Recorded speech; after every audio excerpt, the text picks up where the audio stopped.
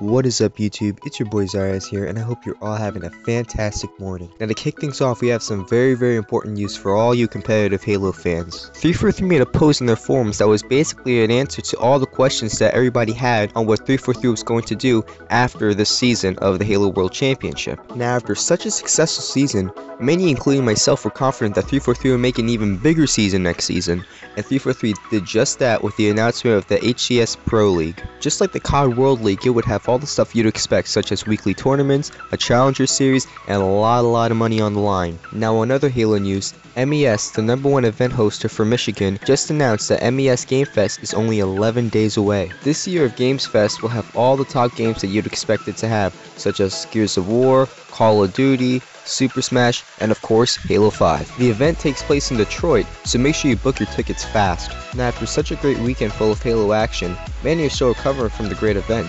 Caster Golden Boy made a tweet, and I quote, "I was going to stream today, but I'm pretty exhausted from this past weekend, so I'm going to chill out instead." You go do that, Golden Boy. Now, for our last story, Halo Pro Ace is going to be taking a little break from competitive Halo. He said, and I quote, "Little vacation in Cali for a few days with the crew.